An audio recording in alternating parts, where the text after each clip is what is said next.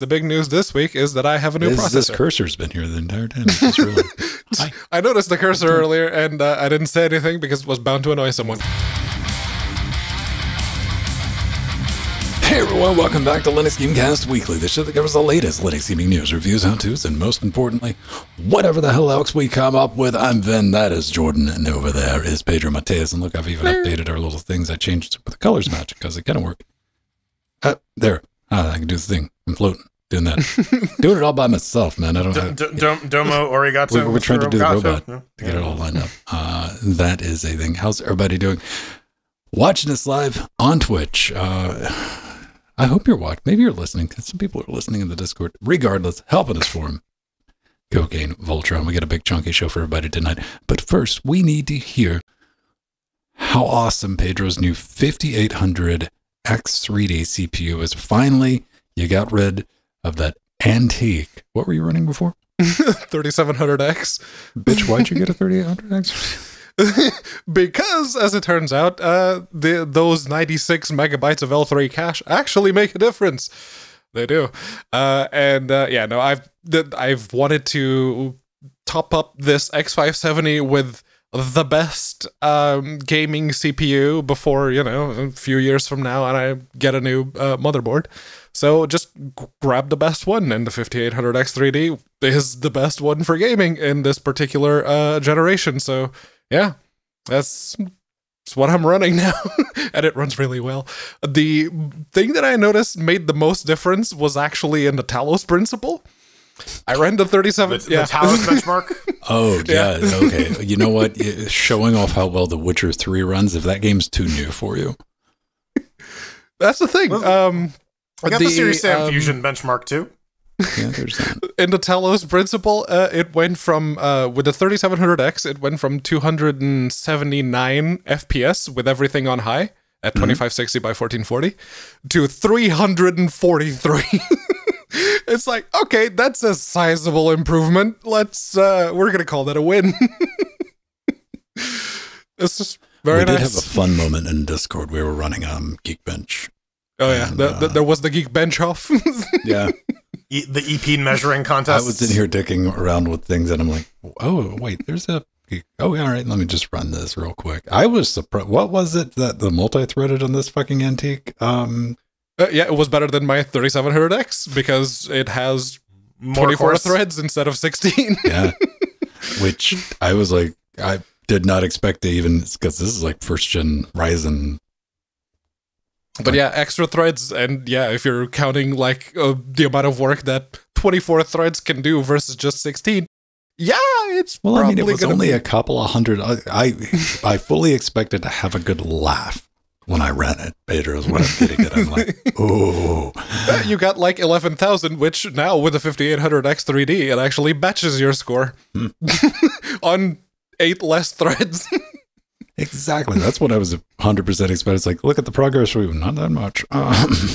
So how has your life improved, Pedro? Now that you have the 5800X3D, like, is the sun brighter? Are the birds singing a lot sweeter? Do you sleep better at night?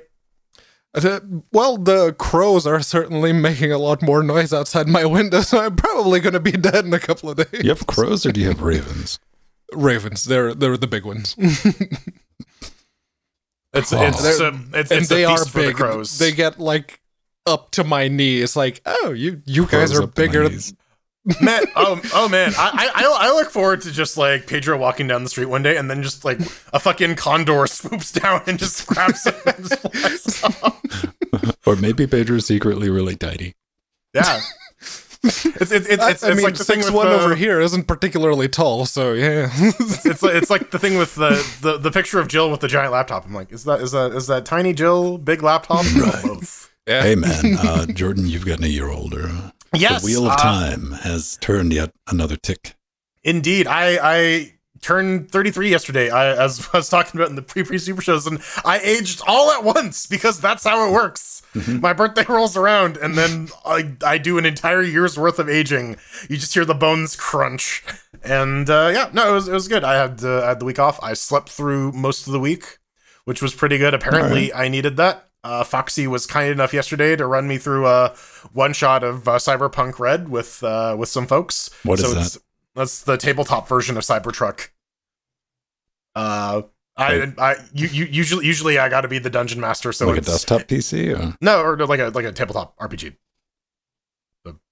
Okay. The Dungeons and Dragons, but with Cyberpunk. Exactly. I mean, like, how do you deal with the dildos, though? I mean, the dildos do 1d10 worth of dildo. Let's be honest, that first launch of that game was just smothered in dildos. Oh, absolutely.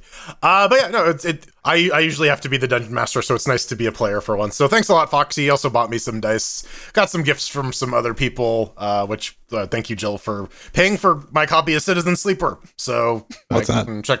I don't know. It's a RPG. It got like demoed in one of the Steam New Games Fests, and it seemed really interesting because it's like it's like a text-based game, but not quite. I don't know. It caught my interest. It's apparently very story heavy. I'm looking forward to checking it out. Right on. We're going to be driving with a dangerous double click this evening on the SS Nightmare Train because it is that time of year where the left mouse click button, the micro switch wears out. And this one was exceptionally fast. It showed signs on Thursday. I'm like, ooh, you're getting a little dodgy. I'm like, of course, what do? You immediately procrastinate. You're like, yeah, maybe next week I'll order a replacement. And it just went ham when I got home this afternoon. I was like, okay, you got three options. We can double click, possibly triple click, or no click. So it's like launch codes and all that. Kind of fun times. Played some Trackmania. Come hang out with us. We did that on Friday. We do Linux and Labs, gets to the points. Bunch of people coming hanging out. If you like arcade racing, come visit that. We'll be back Tuesday. And I also got this guy. You can't hear that, can you? It's not too loud. Yeah, bonk, bonk. It's listenable, but it's not loud. Do you hear the difference between that and... Yes. Okay. Small difference. I finally yoinked this off of eBay. And apparently people, if you squint, there's no way you might be able to see it. There's like this fractional chip. Like it might look like a spot on the knob. And the guy was giving it away effectively because it was ruined. Literally unusable, right? Yeah. Dude. In the description, he was like, this is the third one. I've sent the other two back. Literally unusable.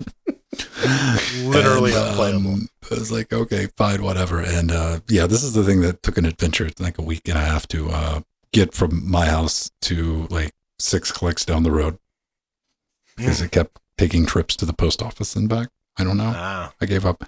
Just a shrug emoji. It's like putting other things in the post, which is nothing like the horse. You could put a horse in the post.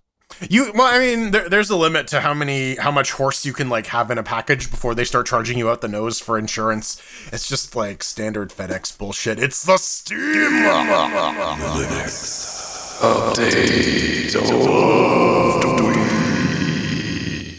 How about Bigger, that chuggy UI? Better, stronger picture. That's what we got this week. Big Picture's now available for testing. Yes, that's right. It's not just in the realm of Steam Deck owners anymore. You too can experience all the goodness. I mean, you can enable the new interface. And yes, this is, and you're like, man, that really looks like it's for the Steam Deck. Because it was. You get a new home screen, universal search, controller configs, and all that. I did it. I played the home game. I downloaded it. Look at this. They even got like, what is a .exe? Have you got to run this through Wine? Nay, it works under Linux. You just got to throw the tag in there. Make sure you're in the Steam beta. Launched it. Slammed right into this monitor over here. Why? Because that's monitor number 1. And it ignored primary monitor flags, which I understand just came out last week. I got to add the new Steam Big Picture. This is what I told Pedro. Because we're just like, I was like, yeah, it's the 4th application I've run across in my life that ignores that, because that's like a big thing with games. You might have run into them. It's a wee slow. It's a little sluggish. Oh yes. on those high resolution screens. Oh man, it's there's no hardware acceleration as far as I can tell. No. Yeah, no, it hit a little bit heavy on the CPU. Even I my leftmost monitor is 2560 by 1440. It works, but it hit the 5800 X3D like it owed it some money. I guess, well, the extra IPC help you? Isolated instance. I mean, this has not been reported to anybody. No one's mentioned it whatsoever. Very laggy. Very laggy. Yeah. No, what I'm looking forward to is now that is available, poorly working as it is. There's 18 pages in the new format. Yeah, people are really trying to figure this shit out. Yep. But yeah, I want that like right side overlay that they have on the deck, because that's where all the FSR and everything else, like the per game profiles and everything is. I want people to figure out how to get that working on the desktop version, because that's going to unlock a lot of very, very nice things, and I look forward to playing with it. Yeah, like I don't know, it's a start, right? Like, right. They had a lot of time to control and tune the experience on the Steam Deck, which is clearly what this is for. Steam Deck does not have a UHD screen that it's got to do all the rendering on CPU for. Very tiny screen. Yeah, but yeah, it definitely needs some tender, loving care to make it useful. I don't know. I have a very limited use case for big picture mode, and that is to go into the in-Steam browser to go look at my Curator Connect offers. Okay. So like, I look forward to having like an actual console style experience that I can throw up. I think maybe possibly, because I'm sure like a lot of you at home, I go into Steam Big Picture mode when I forget that the controller's already on, and I hit the on button, and you go, fuck. Like, well, let's take care of that. But hey, I'm glad it's there. I'd like somebody, if you have an original Steam machine, see if you can get this up and running. I just want to watch it catch on fire. Oh man, Sandy, get on it, dude. Wait, I think that 860M or whatever that video card is, that's not even in the NVIDIA drivers anymore. That's in the legacy branch now. Probably not. It was based on the Maxwell chip, because it was it was effectively like a mobile version of the 750. Yeah. Yeah. So if it's probably right at the cusp if it hasn't already been dropped. Yeah. Yeah, I know the 10 series are next on the chopping block, and I'm like, oh, come on, let's don't worry, you'll be able to use the wait, no, they didn't open source those. Nope. Gotta pray that they get those patches working for NVK. But maybe I can use some of Steam's pricing tools to help me I don't know, buy a new computer. Yes, that's how it works. Well, I don't think this will affect the customer as much, but yes, Steam is updating the pricing tools and the pricing recommendations if you're a game developer and you want to set like accurate regional pricing. Why would you want to do that? Yes, why would you want to do that? Takes the fun and spice out of it, man. And to be fair, like I said, I don't think this is going to affect us consumers all that much, because even before the euro and the dollar were on par like they are right now, the game devs were already basically pricing games 1-to-1 between euros and dollars. So it doesn't really matter. At the end of the day, you're going to be paying whatever it says on the thing, or like everyone does on Steam, you're going to wait 2 weeks, there'll be a sale, and then you'll get it like 20, 30, 70, 80% off. Like everyone does. Or you play the Humble Bundle game. The one nice thing, though, is that they're adding a CSV import-export support, which, I as someone who likes arbitrary data and manipulating that, CSVs are great. So glad to see that they're providing some basic functionality to export your prices. And, even have like a little CSV export to make sure that you have an easy way of making sure your games are priced appropriately. It's something, right? Like the big complaint with Steam is like, oh, they're taking so much of our cash, so they're turning around and saying like, well, here's how you get the most out of it. And they're not actually pushing this on people. If you don't want to do it, you have that price and you want those prices to stick, you can. Yeah, they say it at the bottom. It's like, these are all recommendations. Your pricing is between you and your customers. Right. All right. Something that we want to be between us and Valve is some new games, and maybe can we extrapolate from this? we gotta spin the wheel of Booga Booga, man. Yeah. So, the U.S. PTO, the Patent Trademark Office, lists 2 records filed by Valve in September for Neon Prime under the categories of goods and services in computer game software, electronic game software, video game software, computer game program, downloadable movie film via internet. So what does that mean? We don't know. Valve is always working on sneaky stuff behind the scenes. How do you write an entire article that you're gonna power their way through it? They're gonna do it. They have some quote from some dude on a forum who was like, "Yeah, dude, I totally worked at Valve. I think it's like some FTL shipbuilding game." My dad worked for Nintendo Valve. Right, like we're at this level of speculation, and here's the thing: I look forward to looking at the leaked concept art in about 8 to 12 years after they've worked it out that like, yeah, we had a cool idea, it didn't pan out. Too bad. Or Laidlaw leaves again and releases the story. How dare you? This is 100% guaranteed the RGB controller software for the new Index. Because it's going to blink. It could be. Just a software control for that. Yeah, it could very well be. Neon Prime. I mean, it's going to be like, it's going to be a rainbow for your head, Pedro.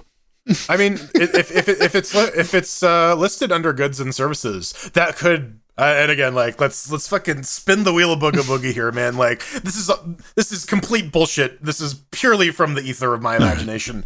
But like maybe it could be like a live service or like an ongoing game thing. That's something that Valve really has.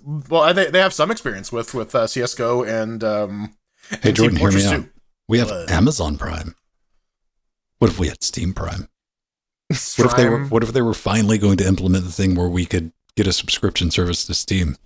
Dude, here's the thing. If Valve started Steam Prime and they're just like, yeah, by the way, all those shows that you like Raised by Wolves, all this shit, we're just gonna fund new seasons. Oh, yeah. My God, we're becoming the new Netflix this time for realsies. We get Netflix at home. Oh, dude, I would be so happy if we could get the equivalent of what is it called, Game Pass from Microsoft. Yeah, or Electronic Arts is EA Access. Yeah, EA Play. Yeah. Or EA Play, yeah.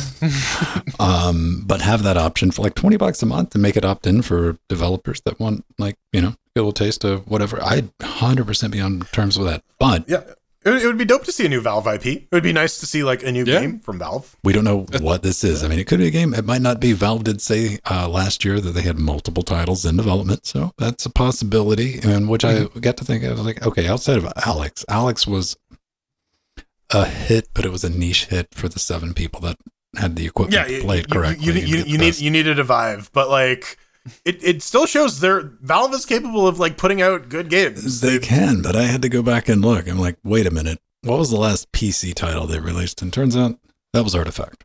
Yeah. That was Artifact, and that I think was a very harsh reminder to Valve that a little bit out of touch with making games. That didn't. It didn't hit, man. I checked the depot on that. They last touched that game in 2018 after saying we're still going to work on this. We're going to retool. There's not been a touch. They just abandoned it came super fucking late, right? Like it was competing against MTG Arena. It was competing against Hearthstone. It was a solution in search of a problem, right? And both Hearthstone and MTG Arena, they had like the short plays. It's like you get a game in, that's like 10, 15 minutes at most, done. But freaking Artifact was 45 minutes for a single game. There's no fucking way. Also give us money. I think and that's the thing. I think it was a precursor to like the NFT backlash, right? Like Magic cards are like the OG non-fungible tokens, right? But they're fungible. They're real. Not as fun. Well, I mean, yeah, but either way, the point is digital card games. That's what a lot of these like NFT ones games I like, Pedro. Well, no. I like MTG too. I played MTG for many years, but yeah, those tokens are very fungible. I mean, but that's not really my point. My point is that like a lot of this digital asset, digital ownership stuff, like Artifact is an expression of that, and we saw a much larger backlash to that with like NFT gaming, and I think like it's the same thought process. It's the same thing. It's the same reason that people are resistant to it. That was more the point I was making. So we did get a new version of VK D3D Proton Which we got to talk about Eggy first. Oh yeah, We do. We're getting there. The new Proton GE 738 got released. It has a couple of new fixes for Uncharted. Perfect timing because that was the game that came for free with my 5800X 3D. Pedro, you've downloaded it. Have you played it? Yes, I have downloaded it. I have not started it yet. God damn it! I knew there was going to be a but in there. I tried to start. Admittedly, I tried to start it before I noticed that this was out, and it didn't work. I just tried with Proton Experimental, so it's like, we're gonna wait. And apparently, yes, I had to use GE, so I have yet to try this. Tomorrow is probably going to be the day. But it's new version of Glorious Egg Roll Proton. Might want to give it a look.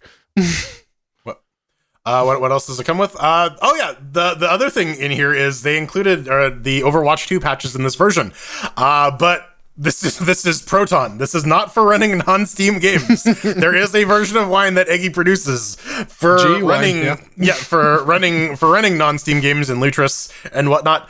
These were included just in case it fixes something for any other games. But yeah, don't use this to play Overwatch. Don't do it. Don't. What do you use to play Overwatch? Wine G. Wine G. Which is I know precisely nothing about Overwatch, so I guess you have to get like your own launcher for that or something. Lutris. Yeah, it uses Battle.net because Activision. Yeah. It's a free-to-play game too, isn't it? Except you need a contract mobile phone in order to be able to even log into it. There's a whole thing around it. Don't you guys have phones? This is Blizzard. Don't you guys have phones? Entertainment. Yeah. Like, come on. So if you're willing to give them those number digits, they're good. Mm-hmm. All right. Yep. All right. But now we can talk about VKD 3D Proton 27. Yeah, I don't know if I want to talk about it now. Well, too bad. I really want to. It has tickled my pickle, and your pickle also needs tickling. Canadian pickle. Yeah, so new release version 2.7. They are coming out with height and driver requirements. You're going to need Mesa 22 or NVIDIA 510 if you're going to want to be consuming these changes here. They added a magic cache because apparently some games DX12 properly, but as we discovered with Elden Ring, some games don't. And so Spurvy caching doesn't work. So VKD3D Proton has implemented a magic pipeline cache for things so that hopefully that should work better in the future. DXR 1.1 works apparently. They added initial support for interop between DXVK as well, which is also pretty neat. HDR support, so you can now exist in pure darkness. And some game fixes for Guardians of the Galaxy F1 and Hitmang. They finally fixed the flickering with the Guardians of the Galaxy, which I'm not going to say that was what's been holding me off buying. It's been the price that's been holding me off buying that. But it's good to know the fixes in place. Yeah, the big thing is the increase in driver requirements. If you've been running Proton Experimental, you probably already know. You need Mesa 22 or the NVIDIA 510 drivers. And this effectively makes it official, which they actually bring up that Proton 7 will basically just keep using 2.6 as a compatibility consideration for those people who may have an older GPU that doesn't support either Mesa 22 or NVIDIA 510. So it's gonna be a problem going forward, isn't it? With like a lot of the DirectX translation stuff being so driver dependent. I wonder. You need to be able to run those Vulkan bits. Yeah, I wonder what like the long-term compatibility is gonna look like. I, for one, am looking forward to the day where I can fucking make use of these things, because on my fucking Polaris, or not on my Polaris GPU, on my Pascal GPU. Pascal, it's no DX12 is still no bueno. How much performance do you expect from your vintage gaming PC? Yeah, from my vintage 1080 Ti. Yeah, classic. It's going to be on LGR, so it's going to be like, 1080 Ti. Oh, man. Yeah. Oh, yeah. Dude, it was such a miraculously over-engineered card, but now I'm just missing features. This is my only problem with it. Yeah, the 1080 Ti effectively made all the 2000 series just pointless. It's like, why would you? The 1080 Ti is pretty good. So, ladies and gentlemen, we hit the big 3.0, not the big 3.3, the big 3.0 with Steam. 30 million concurrent users. So PC gaming is dead. GameLuster.com. Completely. Well, I mean, you got to look at that. I mean, even right now, fresh on SteamDB, 20 million users, 24-hour peak, 30 million, all-time peak, 30 million, 49,264. That's kind of impressive, lads. I mean, a lot of people. That's significant. It's a bit, right? And you're thinking about 30 million. You're like, geez, that's a ginormous number. Which is like, that is quite big. And, you know, everyone says, oh, PC gaming's dead or it's dying. And, you know, it's been dead and dying for 20, 30 plus years. And made me look up the numbers of Switch. I'm like, how do we, not against the entire, you know, console industry. I'm sure we can do pretty good against a console. I'm like, okay, yeah, let's just take one. Let's not try to take on the whole game.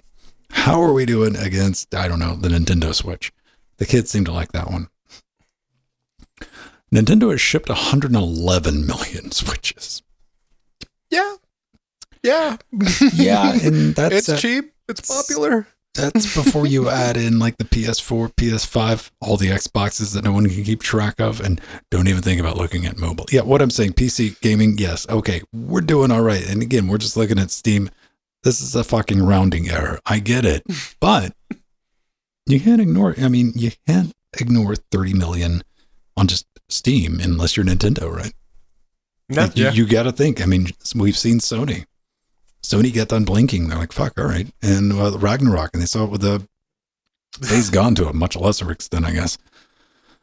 And the PS5 hasn't been selling all that well because they haven't been able to produce them for the people that want them. That's the big problem, right? Is that like, yeah, they would love people to have to pay $500-$600 for a PlayStation 5. They just don't have the stock to sell them that, right? So here we are. According to this article, though, apparently people aren't too hot on the new Uncharted game. I can guess why. Like, Uncharted isn't like a crazy blockbuster series, not like a Spider-Man or a God of War or something like that. But yeah, also some like, people are gonna cut you over that, man. A lot of people really come liked, at me, Nolan North. I mean, you know, didn't they make an Uncharted movie? Yeah, they did. I don't know how well it did financially. I mean, in reality, they made a Blood Rain movie too. I think they made like 3 of them. That's Uwe Boll. He made a Dungeon Siege movie, a Postal movie, Alone in the Dark. There's others, 3 probably. Blood Rain movies. He made 3 Blood Rain movies. That's right. Michael Madsen was very drunk for 2 of them. It was hilarious to watch. PC gaming is probably not dead, but I mean, that's pretty impressive. I mean, how many total do you think we have? Like, if we had to extrapolate from that, so we had like 30 million people online, right, doing the thing. Yep. What do you think the actual number is, like, over a week? Is there a way to do that? Yeah, it doesn't say the amount of like unique logins. Valve every now and then they say, "Oh, we have I don't know, 200 million registered active accounts." But yeah, that doesn't really mean much. Look at this. Oh, how far back can we go? 2003, that's when it came out. 84,000 concurrents. And when did shit pop off? When did we get our first million? First million. That's a good one, right? Yeah, first million right there. Okay, it's that big jump. Yeah, right there, man. 2008. 2008. What the fuck happened in 2008? Or Orange Box. Wasn't that 2007? Or, yeah, 2007, 2006-ish. Was it like holidays? Probably Dota or CSGO. I don't know. I know Orange Box definitely moved some units because that was like back in the day, that was a really good deal. You got like 5 games for the price of, Audio Surf, Portal, Portal 1, Half-Life 2, Episode 2, or Episode 1. You got both. Yeah. 1 and 2, Portal, Team Fortress, and Audio Surf. Yeah. Audio Surf? Mm-hmm. That's the one that you dodged the music blocks. That's like the one weird one that we never got on Linux, right? And you could load your own tracks into it. It runs fine in Wine. But so, PC gaming's dead. All right, let's talk about some salty updates. Pedro, you have sodium. You have sodium for us, right? Sodiums. Yeah, apparently I have a little too much salt for this one. No, I very much like Salt and Sanctuary. It's one of the 5 games that I got all of the achievements in, and I went out of my way to play as much as I could of it. But there's a new version out. We talked about the beta a while back. Now it's officially out, and the new game, Salt and Sacrifice, is still an Epic exclusive for the time being, so there you go. Cloud saves, but only for Windows? Fucking why? Seriously? The saves that you do have are no longer backwards compatible, but since you didn't have cloud saves up to this point, you probably don't have any saves left. That's fine. There's a bunch of items. You mean to tell me this fucking game doesn't have cloud saves yet? Yeah, no, it didn't up until right now. The fuck? Were they too busy rolling around in money? The Charlie murder money. Probably, yeah. Charlie murder, vampires, Vampire Smile. The dishwasher. Smile, yes. I could only think of Vampire Survivors, but that's a different thing. There's some items that just straight up didn't work or only partially worked as they were intended. Now those have been fixed. Some of the speedrunning strats, some input glitches that were enabling some speedrunning strats have actually been completely nuked.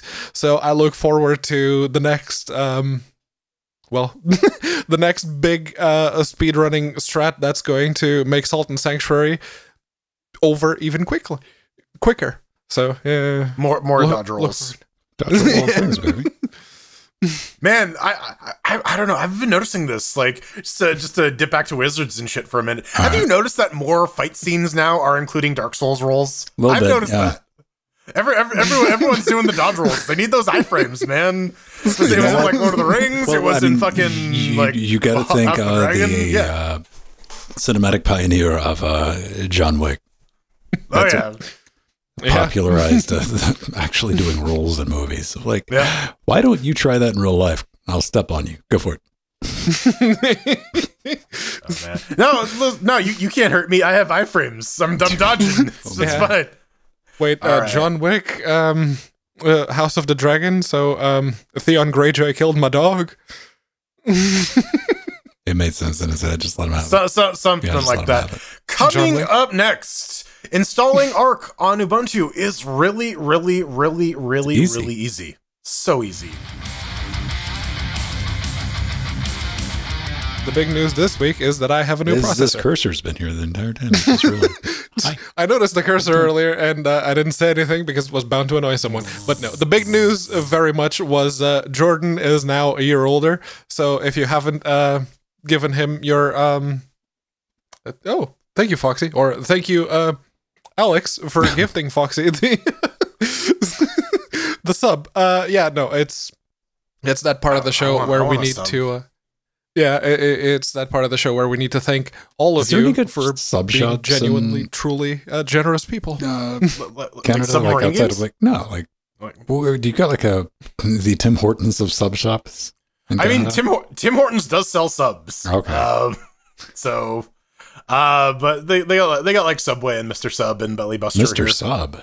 Mr. Sub. That's the Canadian one. Yeah. Okay. Can you get poutine on sub? I don't see why not. Well, I mean, just a baguette with some poutine in the middle. I need that. I need that. Man, well, if you want to buy us a poutine sandwich, deal with it. Head on over to patreon.com/Linux Poutinecast. No, it's Linux Gamecast. Subscribe. You get a bunch of cool stuff by subbing to our Twitch, like access to our Discord, which you can also, or Patreon, which you can get access to our Discord. Sub to us on Twitch, twitch.tv/LinuxGamecast. I spelled poutine correctly. Yeah, good job. Amazing. You can RSVP to game streams on Thursdays. I'm doing Borderlands 3 now. So if you got the copy of the game, it was on free on the Epic Game Store. Strider actually confirmed that the crossplay is working. So if you have the Epic Games version, you can play with me on the Steam version. Ben is doing Trackmania on Tuesdays and Fridays, so if you want to RSVP, you can get in Discord and join and drive around trying to find an end goal, because that is the goal. So you guys are going to be doing Borderlands 3. What are the rules? What are the terms and stipulations? You got to a certain level? Terms and stipulations, yeah. Try and keep it around our level. If you have like a pre-made character, maybe hold off on using them until we get to that level. Right now, we're at level 6. So if you want to jump in, anything like level 1 to 6, you should be good. The game does scaling, so like you'll level up and match us pretty quickly. Okay. But yeah, if you want RSVP, at me, at Frojo on our Discord, before we go live at 7:30 Thursdays. And yeah, you can play along with some, what's the max amount of players? 4. So you 3 slots. 3 slots. All right. Yeah. We got some people we got to thank as well. I mentioned it earlier. I got to thank Jill, Foxy, and Anani Mouse for some birthday gifts from me. I got to thank Eddie Hyde 2K for subbing to us on Twitch via their Twitch Prime sub. We know you only have one of those a month, so hey man, why did you wasted it on us? Yeah, Bezos bucks. Bezos bucks. We got a store as well. Store.linuxgamecast.com. Go buy yourself some LGC merch. Drink some mayonnaise out of that cup. Someone needs to like send us a photo of like the Hell Elks mug just filled with just mayonnaise. I need somebody to point me where they don't make travel size mayo. I learned this because I need to think of mayo as a prop for video. They do. They do. In Tesco's here, they have the teeny tiny ones. Yeah, and they even have like the little like ketchup packets, like the mayo packets. Mayo packets. Oh yeah, like the fast food place packets. Yeah. Okay, there's the equation. I don't typically go to fast food places. All right. That mayo packets actually, I think, for comedic effect will work better. This will probably make no sense at all until it shows up in a video. So I look forward to this. If you want to fund our Mayo acquisitions, yeah, patreon.com/linuxgamecast. Hey, check it out. Birthday Boy's also got a wish zone along with Pedro and myself. Let's see. Take a look. It's still, he's got bells of steel. He got chairs. You can get Jordan one of those fancy 5950X16 cores. You can have all the cores, green bars, and all that stuff. Do I have everybody's up? Pedro's got Crucial, hard drives, Blinky keyboards, hot guns, files, scooters, more keyboards. There's no processor there anymore. The processor is gone. Yay! A fed head for reasons and germanium. Yeah. Yes, I forgot that was there.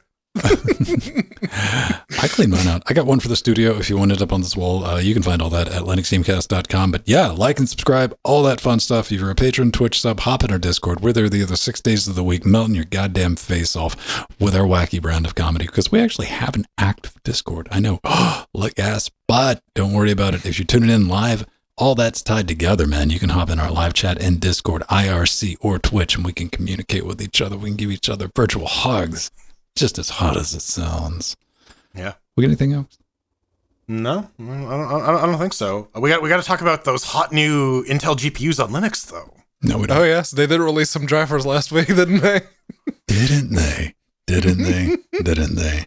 Intel Arc dedicated GPUs, Linux kernel 6.0 in the latest Mesa, with a little work, full 3D acceleration, hardware decoding and encoding, fully functional. So this comes from BIOS level. Dude went through all this. It starts off with like a resizable bar, getting this, because he was curious. He's like, how does this work? And he went through it, downloaded them. They just ate shit. Everything imploded. The official PPA, none of that shit worked. And he's like, all right, now I would like to know exactly what failed. Not enough to buy an Intel Arc right now, but kernel 6.0, latest firmware, latest Mesa, compiling the Intel media drivers, and some added i386 bits for your Steam. Boom, you're up and running, man.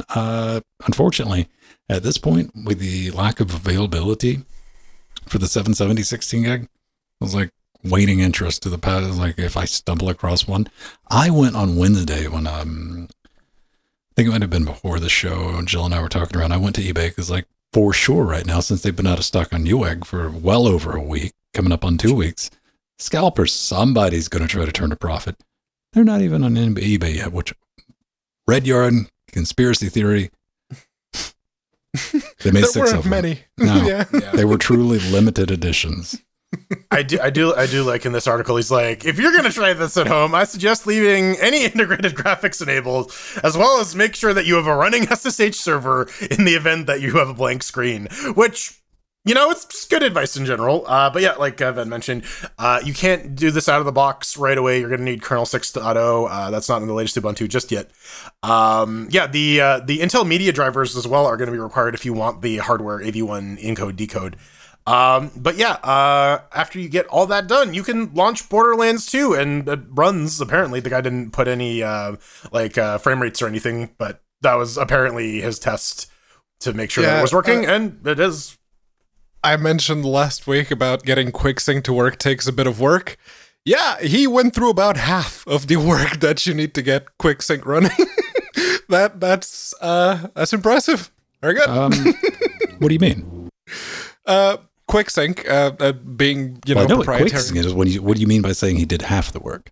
One of the things that you need for QuickSync is the Intel media drivers, and then you need to download the Intel media server, and you need to compile that, and then you need to compile FFmpeg with QuickSync enabled.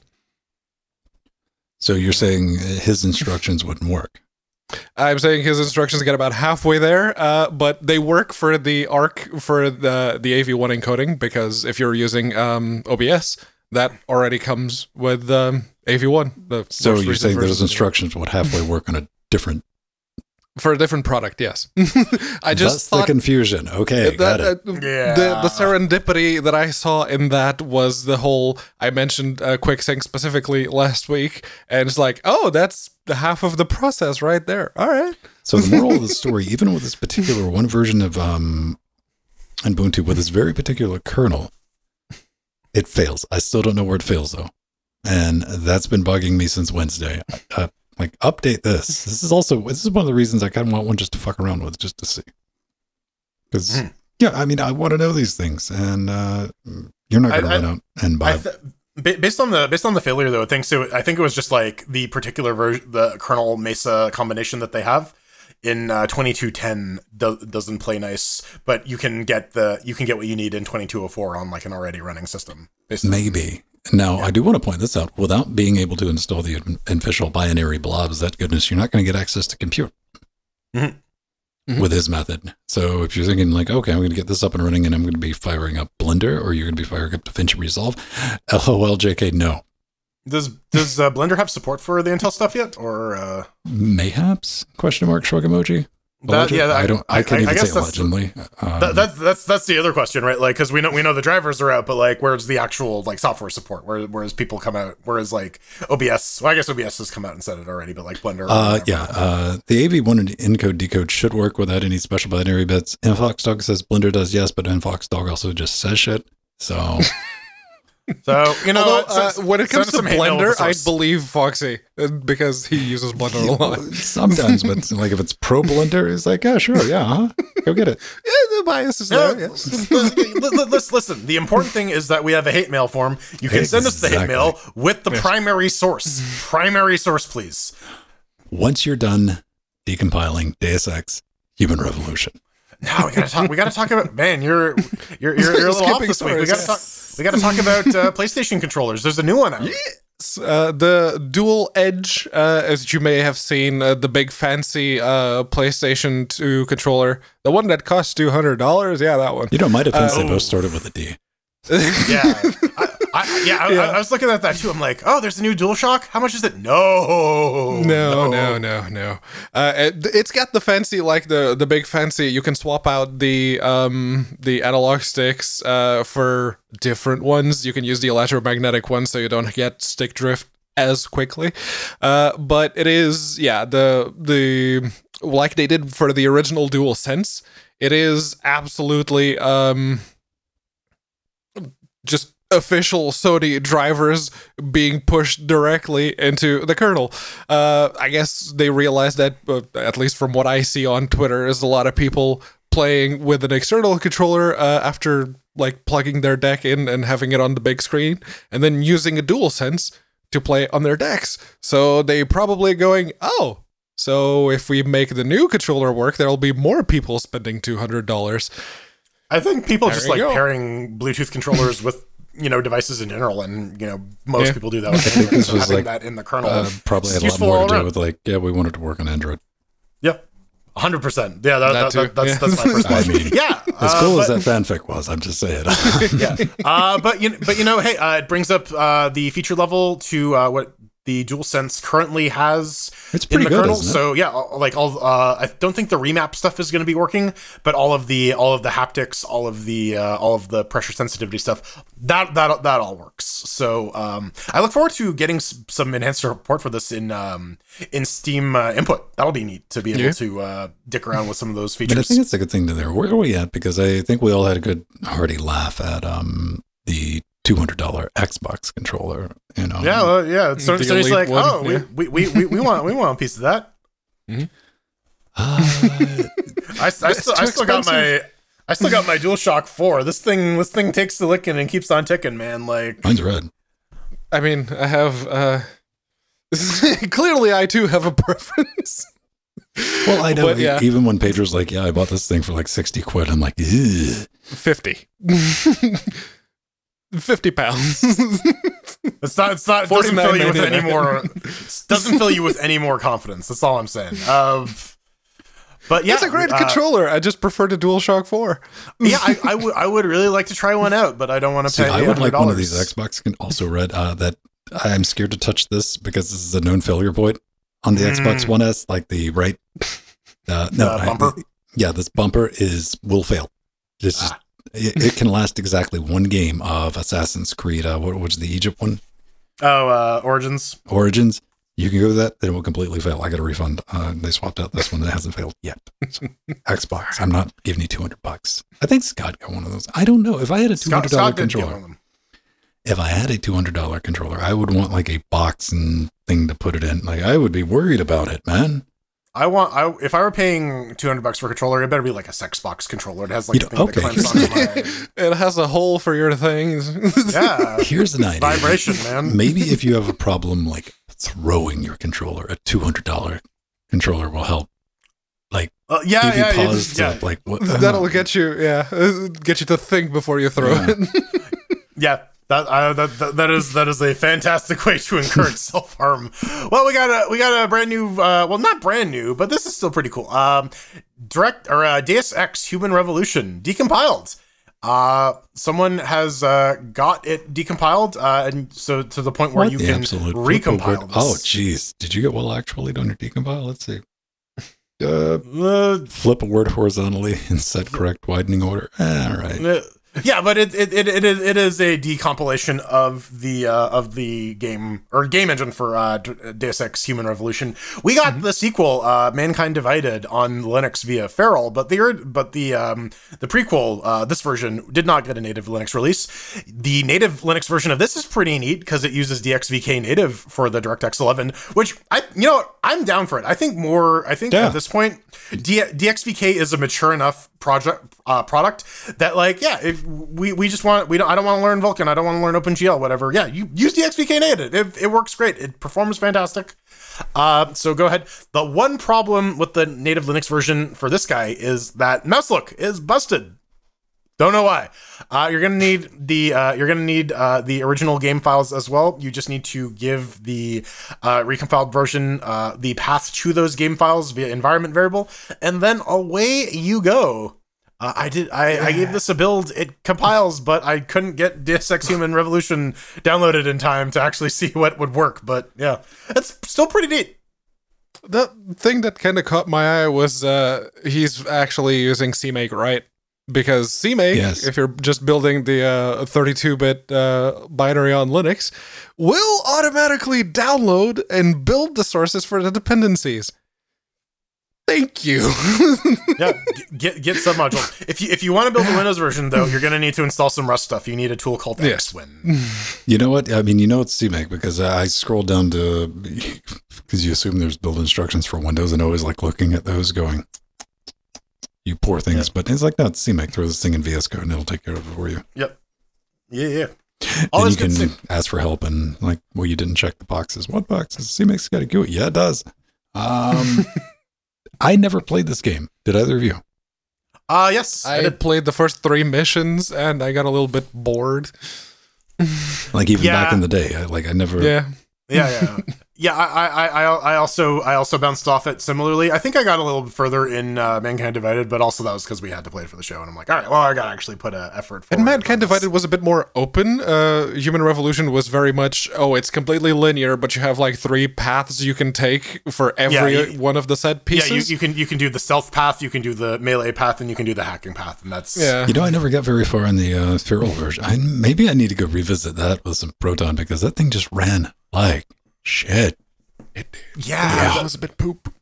I mean, it didn't look great I think either. that's like that is the thing. We probably should maybe that would be a fun like thing for December, is like go back and do like the feral versus Proton. Who did it better? Oh yeah, just do victory laps on their fucking grave. Yeah, awesome. yeah. That would be the proverbial beating of the dead horse. Yeah. This is kind of neat. What we got up next? x86 emulation. And I want to game this, but in my defense, they put up a gaming video showing off like how well this thing does emulation. What am I talking about? I'm talking about the Odroid H3 Plus, $165. Doesn't sound like a lot anymore, doesn't it? Especially when a Raspberry Pi 4 8 gig. What's it going to run you? It's starting at $200 if you can find one. Dude, 100 and something pounds, yeah. Yeah.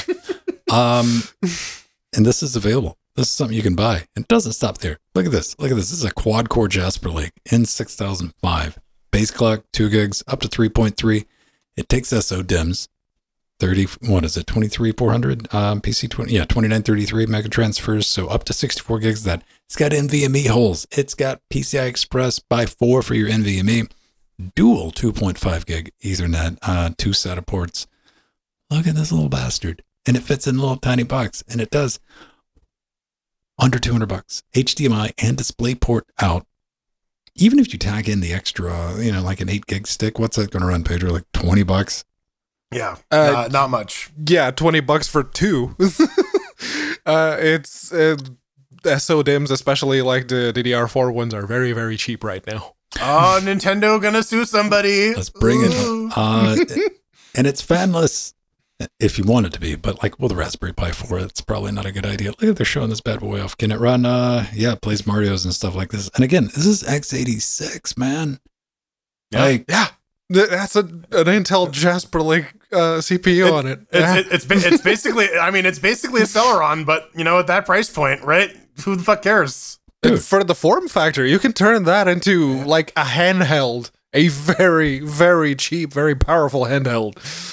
Yeah, just like GPD Win. Yeah, except those are $1,000. Oh yeah, you got to mark up the price, right? Like you got to make money somehow. We could even play the latest God of War. Oh yeah, on the PS3. Yes. The fact that this thing can do PS3 or the Dragon Balls. Look at that. Yeah. What is this? PCSX2?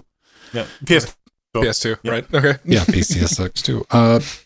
Dude, I'm excited about this. I'm probably just going to buy one to play around with because I've wanted to live this. I've been waiting for an ARM thing, but we talked about this in the pre-show. Go back and listen if you're a patron.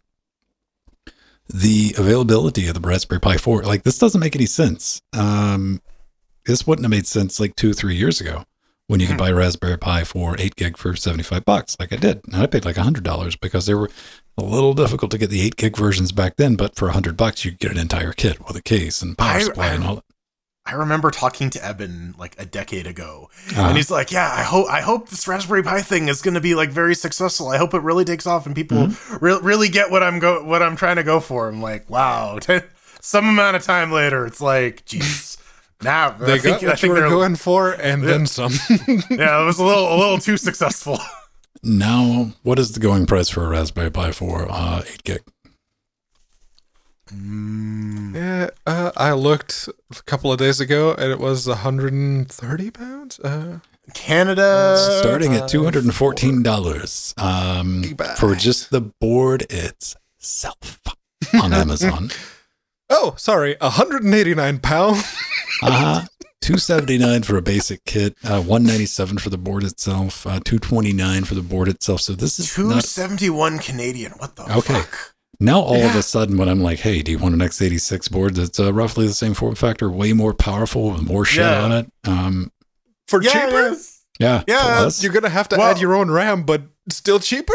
And you know what? You can even throw on like a $10 premium case. Yeah. Yeah.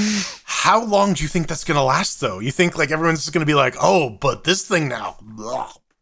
I don't know.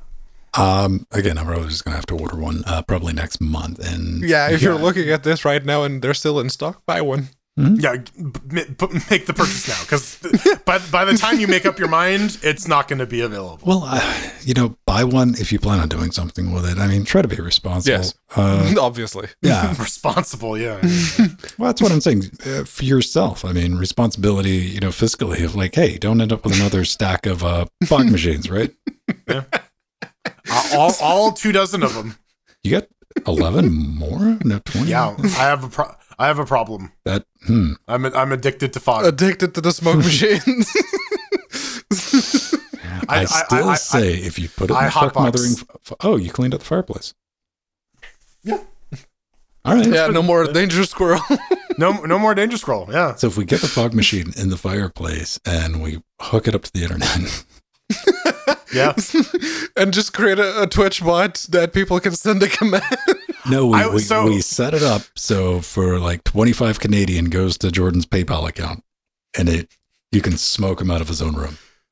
No, so my plan was to hook it up to the back of this chair and then have like a fart button, so every time I fart, I can like shoot steam out of my ass. Yeah, that's maybe I can make a roguelike about it. So you want to build a roguelike? Yeah, I was literally going to do that. Yeah, GameDeveloper.com has a fun little blog post here on how to build a roguelike. A game with procedurally generated levels, permadeath, and oftentimes ASCII art. And this is from Josh G. I don't know how it's pronounced. I'm sorry for butchering your name. He has the talk version of this on YouTube as well. But it's a pretty insightful breakdown of how to go about building a roguelike, like what the various subsystems at play are, making sure you have like a core mechanic, and even like some advice on ASCII art and how to best take advantage of your limited resources if, say, you're building a 7-day roguelike, which is the general advice that this article is built for. But yeah, I also learned about XRLs, which is basically an entire genre of roguelike where fans are making their own based on of existing franchises and going crazy, which is neat. It's like game design fan fiction. Who would have thought? Remember Doom the roguelike? Yeah. Okay. Goddamn, Turbo Pascal. I haven't heard that in a minute. You can use Awk to make a roguelike. I mean, probably. I don't know why you would, but yeah. You're basically pushing characters, ASCII characters, in a terminal. So yeah, you could probably easily replace all of that. Flutter?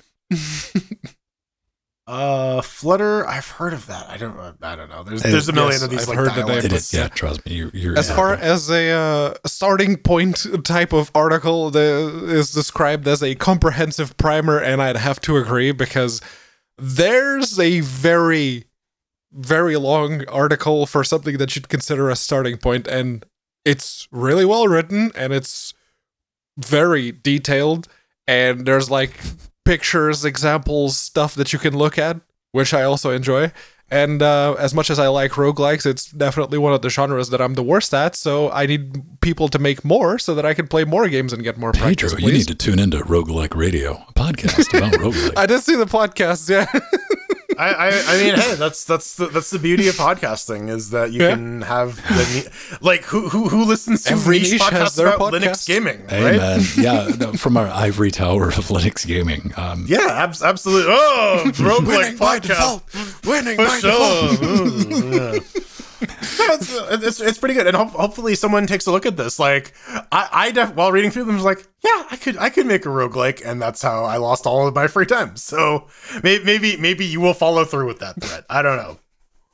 I'm just like, script man, this thing goes on forever, but yeah, it's good to have things like this is basically as like collision avoidance outlines of like, here's some traps you can fucking fall in. And and just breaking down like what are the problems are. It's like, oh, you don't just want to go for like the map creation. You need to like understand what you're trying to accomplish first. And and it actually lays out a pretty decent order of operations as well, from like a starting point, from like having nothing. And I think it does a good job of helping you sort out whether or not you're the idea guy.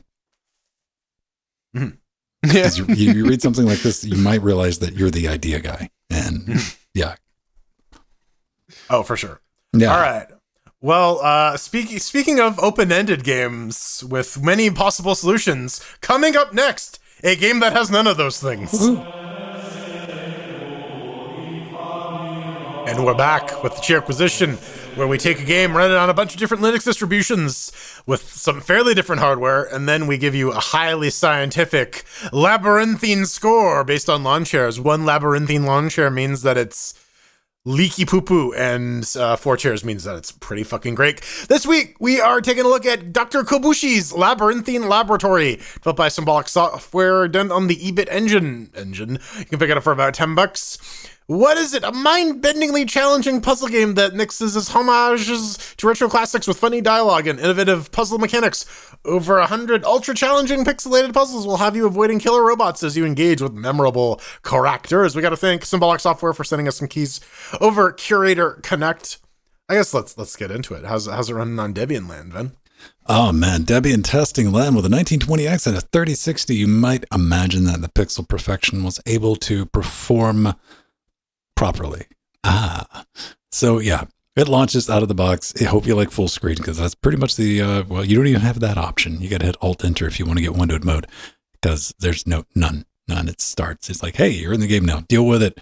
Xclone controller did work out of the box. Sane mappings. Happy to see that. And I mean, it looks all right for a pixel game. I don't really have any complaints. If you dig the art style, it's not lazily done at all. It's got a beat boop soundtrack on top of that.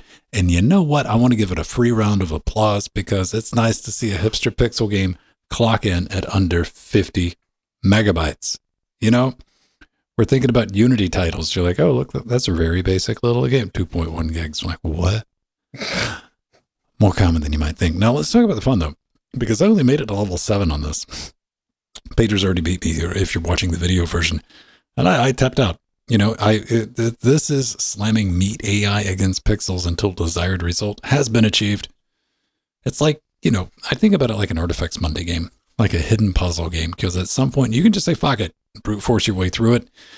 And the way to prevent that is offer me hints, be it visual clues or like red herrings, send me off on a path, engage me a little bit, something to keep me thinking about the puzzle, not the underlying mechanics itself.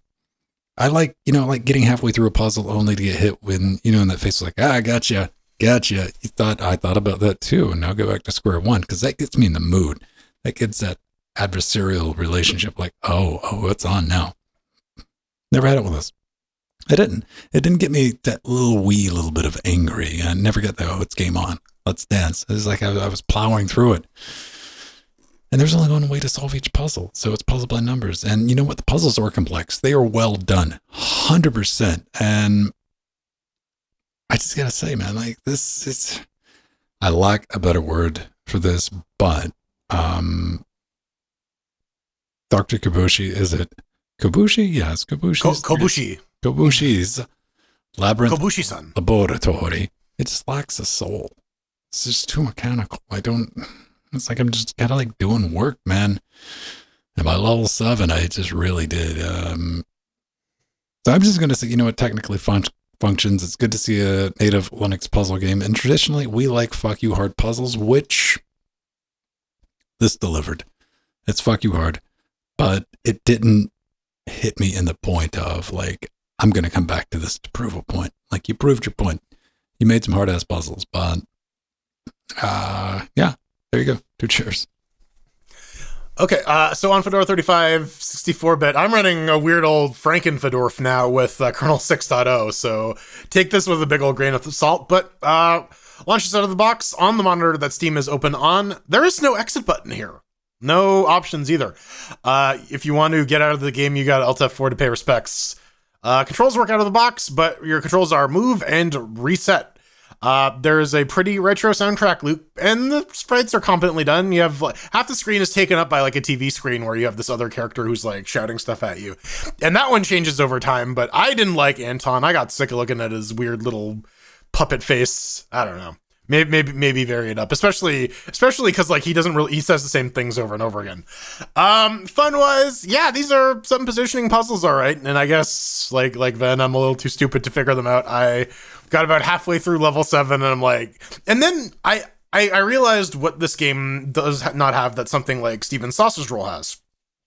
It doesn't have a carrot. There is definitely a lot of stick. If you fuck up, you have to start from the beginning, and you gotta dodge all the little robot guys. By the way, fuck these red dudes who can move like twice as fast as you can. That's some fucking poo-poo shit. Like, maybe introduce those guys later after you better introduce people to like the duck and cover mechanic, because fighting these guys right off the bat is like not fun. But so lots of stick, but there's no carrot. There's no like, hey, just, you know, cook some hot dogs, fucker, or hey, here we're gonna provide you with some cool ways that you can interact with the level so that it encourages you to experiment and play around. No, there is the one solution. You can brute force your way through it, but that's not particularly fun. It's just like, okay, well, I've exhausted all of the potential options from walking in this direction. Let's go to the other direction.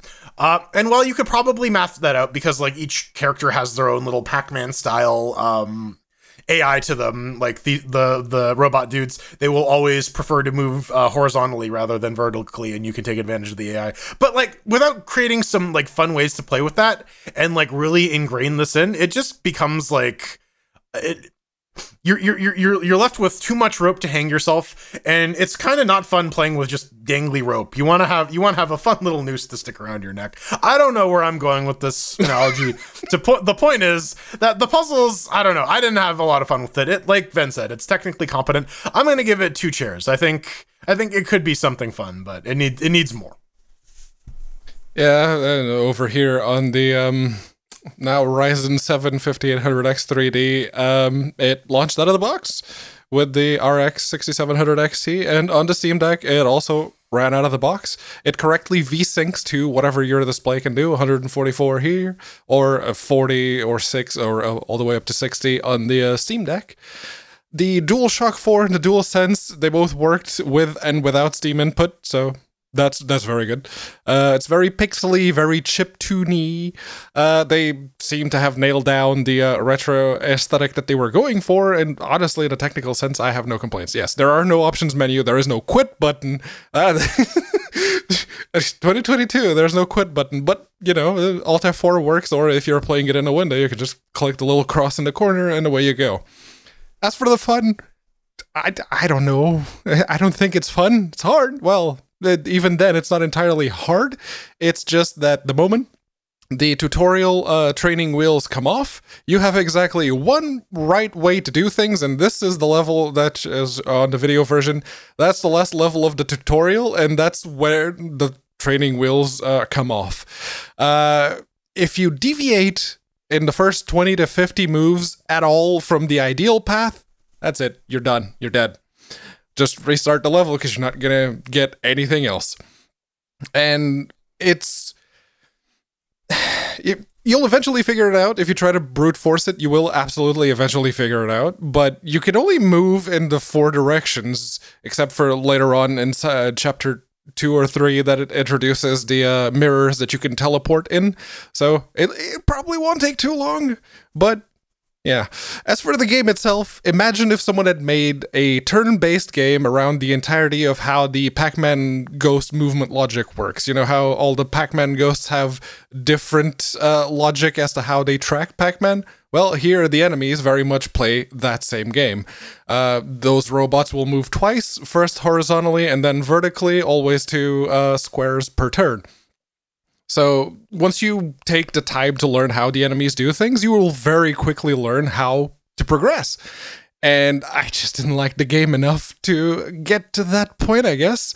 So yeah, I like it when a puzzle game gives me multiple solutions to a problem. And this is the exact opposite. There is no wiggle room. So it gets 2 chairs.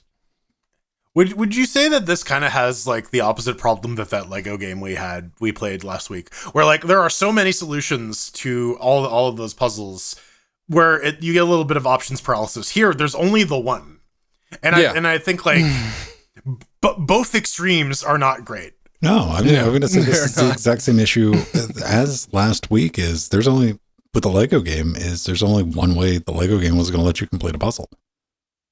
There are a couple different solutions. There were multiple. Yeah. You could very much get as creative as you wanted and still have something that was perfectly functional, or you could go as bare bones as you wanted to and still pass the minimum requirement.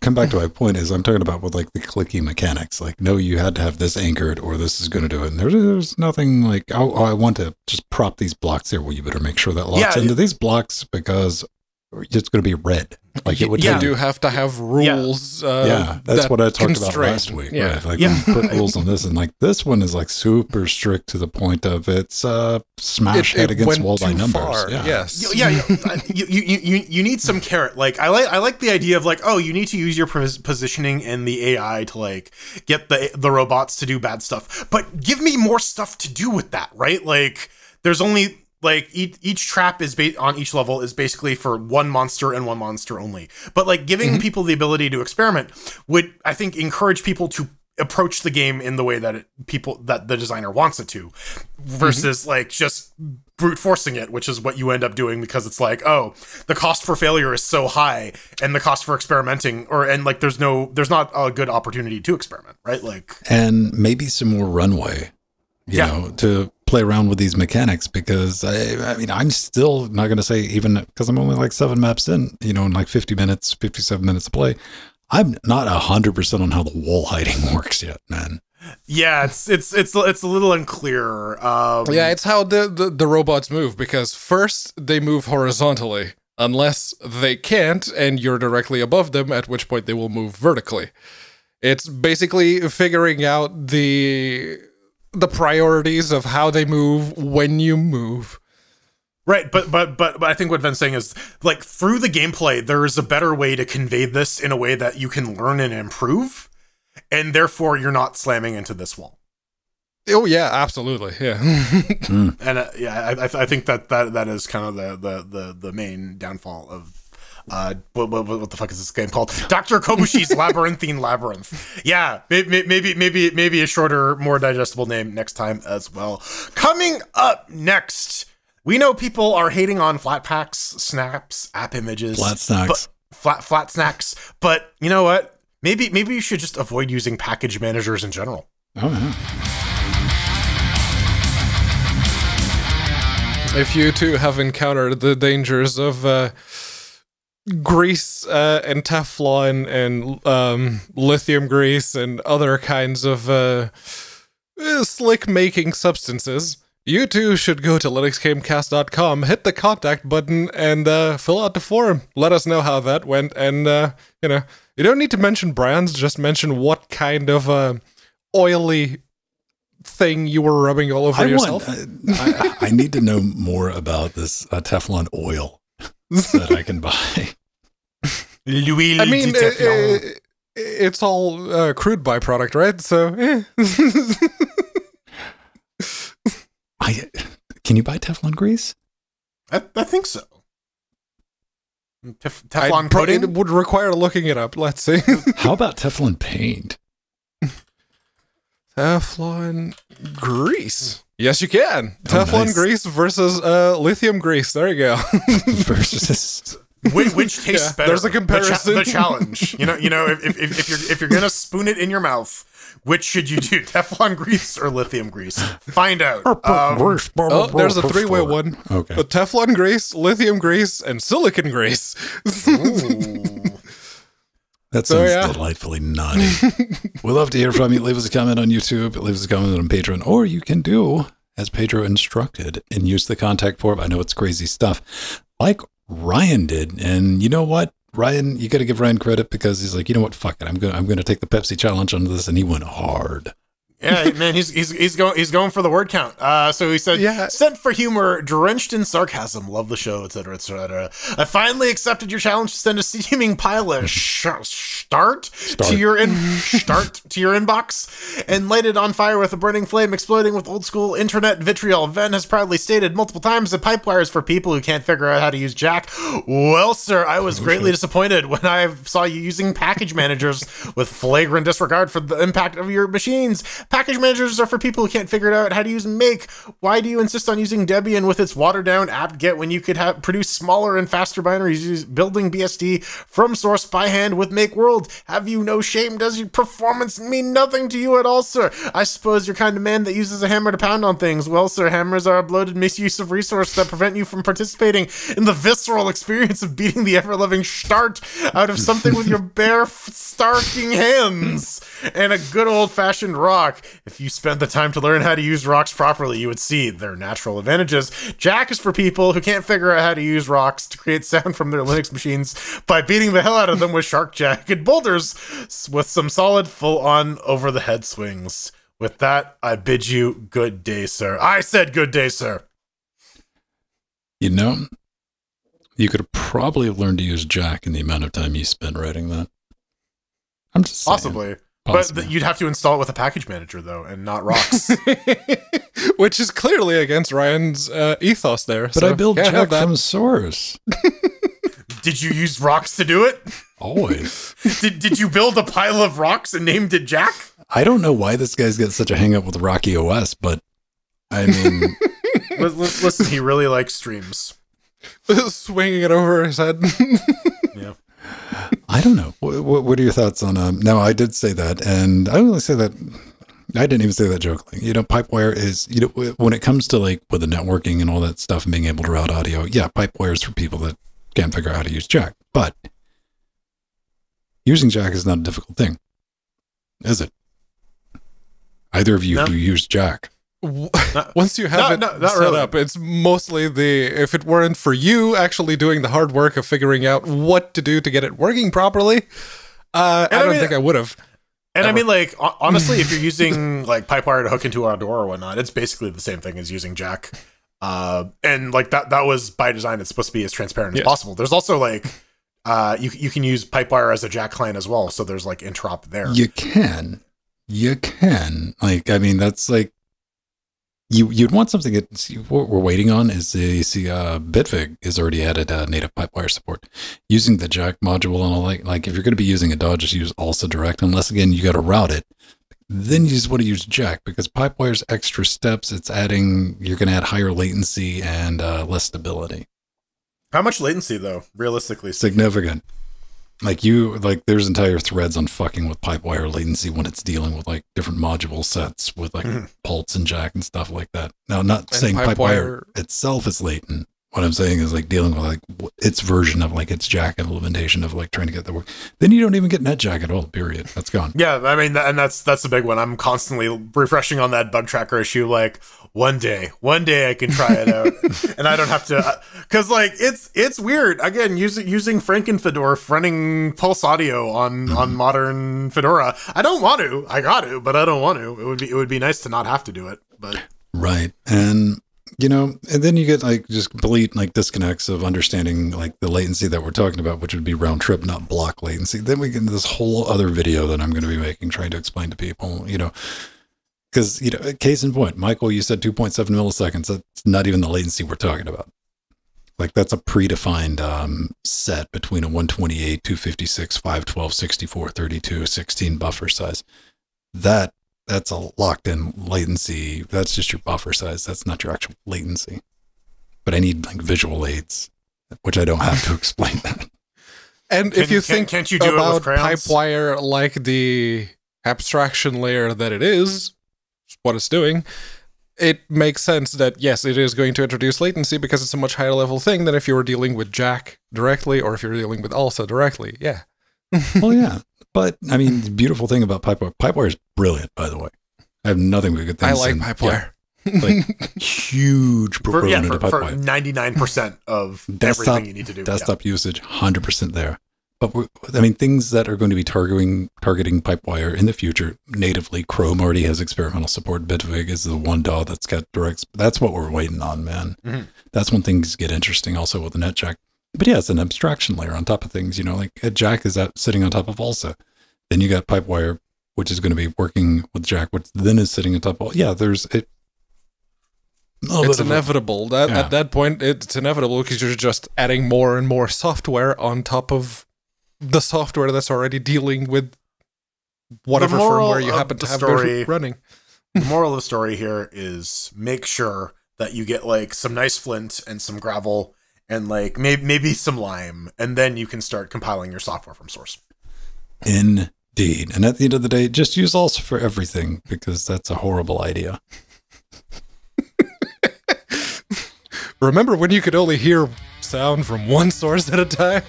If you want to go back to those days. Ladies and gentlemen, that's going to do it for tonight. If you want to get in touch with us, Pedro already told you that, contact form and all that. But if you want to get in touch with me, just at Vinstone on Twitter, or just at Vin at mass.linuxgamecast.com. I'm there. I'm always in our Discord doing the things. I am a giant pile of rubble in the shape of Jordan Svung. You can find me rocking on at Burning Fool on Twitter, I guess for now, until Twitter explodes, or twitch.tv/burningfool.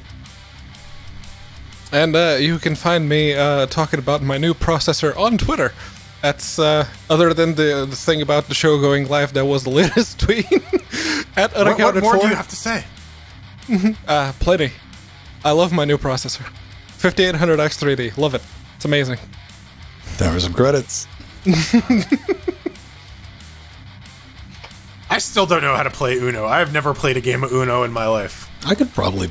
Well, you'd get like this hybrid reality rules versus what I remember rules. Right, like it's what people think Monopoly's rules are versus like what it actually says in the rule book. House rules, Right. yes. Yeah. Well, we gotta thank our advisors, Omega, Sarah, and we gotta thank our executive producers. Scrolling up very slowly: Barbara Amp, Scott Michaud, Tomakas, Mike G, Mike T, Drummer, Kohaku, George Pebble, Tomaj, and Unoid, and our Little Nicky fan, Chicago Sax, Abstraction, and Super Death's Duat. Plenty of sea monsters coming in like Ryder, Ex Machina, Truggy Verifinuta, DS, and Joe Darkwing, Ronald. How about some Death Notes? Death Notes like Nova K, Basil, Chad, Romeo, Marcin, Renee, Leonardo, DeCressy, Kim, Smashly, Chris, Stephen, Jill, Benjamin, Doom 2.1, Steven, Dirty Dean, Back, Gamatron, Dodger, Xantharus Gaming, Rue, Turnover, Cheesy Bacon, Stein, Mr. Foxdog, Fine, and Oil of Hope. Okay, I was squinting too, man. Hey, look at all the beautiful share links. We love each and every one of you individually, but there's so many of you. You're like a tsunami of names covering our face just tonight that we can't quite get to all of them. However, we do got fine upstanding cannibals. Carl! Mike, Arthur, and Linux, Nero, Holdius, Noctilus, Johnny, Chef, Gamatron, and of course, Unoid. Unoid! Shows up a couple times on the list, yeah. Unoid. I'll get that pizza from him one day. Mark my words. Mark, Steve. Happy birthday, Jordan. Johnny, that's the one. Johnny 5. Johnny, man, you don't know your characters from the room. You don't know about Lisa and Mark and Denny, or is it Danny? I don't know. I'm not even gonna pretend that I've watched the room all the way through. 5 dudes.